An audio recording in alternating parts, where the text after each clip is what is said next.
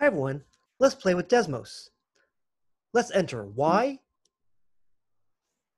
equals ax squared.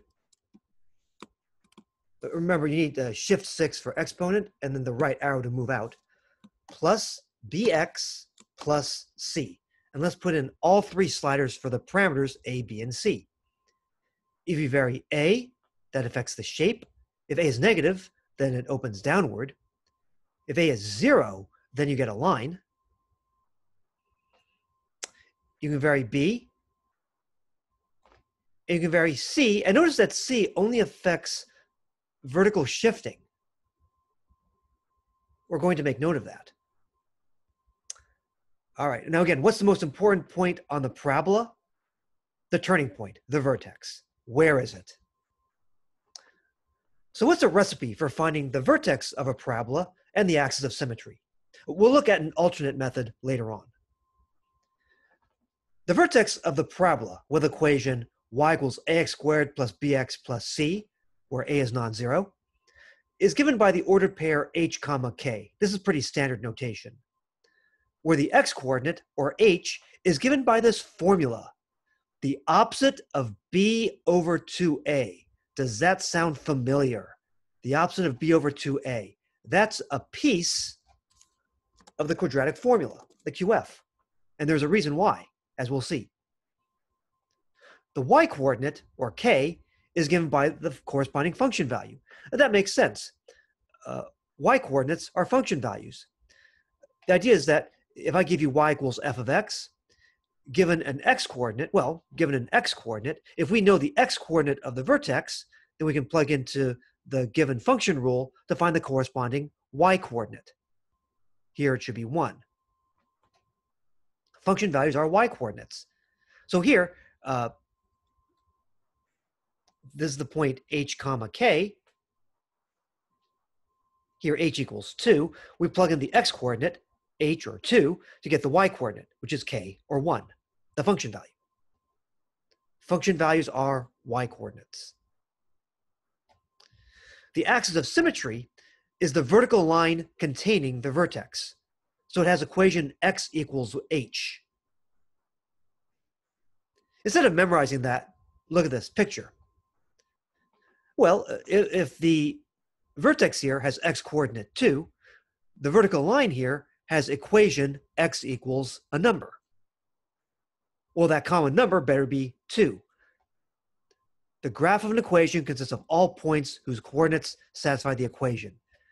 The x-coordinate of every point on here is 2, including the vertex.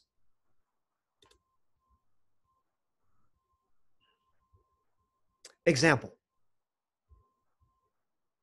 Consider the parabola given by y equals x squared minus 6x plus 5. Find the vertex and find the axis or axis of symmetry. So to find the vertex, let's use this QF type formula. The x-coordinate or h,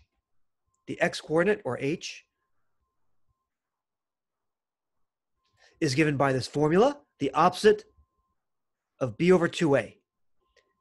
It might be helpful to indicate the various parameters. What are a, b, and c? A is positive 1. There's an implied 1 over here. B is, careful, B is what? B is negative 6. Watch your sign. Watch your sign. And by the way, C is 5, but this formula doesn't care. Remember, when we just see, that does not affect the x-coordinate of the vertex. It only affects the vertical shifting. So this formula for the x-coordinate of the vertex, h, doesn't even care what c is. It's only dependent on a and on b. And notice that a cannot be 0. Remember, if a is 0, we get a line. Okay, so what's the opposite of b over 2a? It's the opposite of negative 6, not positive 6, over 2 times, and then a is 1. It's a double division. You divide by both. We end up with positive 3. So positive 3 is the x-coordinate of the vertex, h. What do we do to find the y-coordinate? Y-coordinates are what? Y-coordinates are function values. You work out f of 3. the y-coordinate, k. If it helps, you can think of y as being the k here, y as being k here, and x is h over here.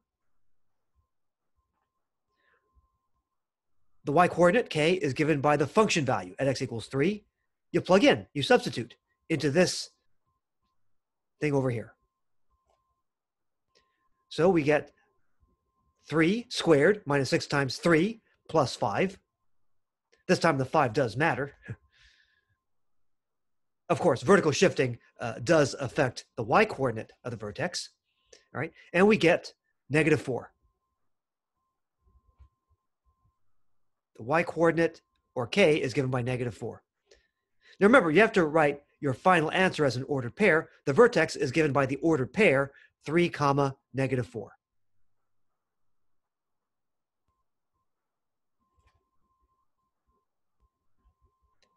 And the axis is given by what equation? It's a vertical line. It's given by x equals 3. The same x-coordinate as the vertex. The axis, or axis of symmetry, has equation x equals 3. And in fact, well, and by the way, here's another important piece of information. A is positive 1. What does that tell us about the parabola? It opens upward. It opens upward. In fact, it has the same basic shape as y equals x squared.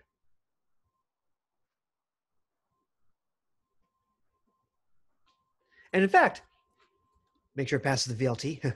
In fact, this might be all we need to know about the parabola. The fact that it opens upward, the vertex is at 3 comma negative 4, and the axis of symmetry is at x equals 3. That might be all we need to know about this parabola for all practical purposes. But if we wanted to do a better job of graphing this thing, what are some other points we might want to find? What are some other interesting points on the parabola, and maybe some other not so interesting points? And what property will help us find points on the parabola? Hint, hint.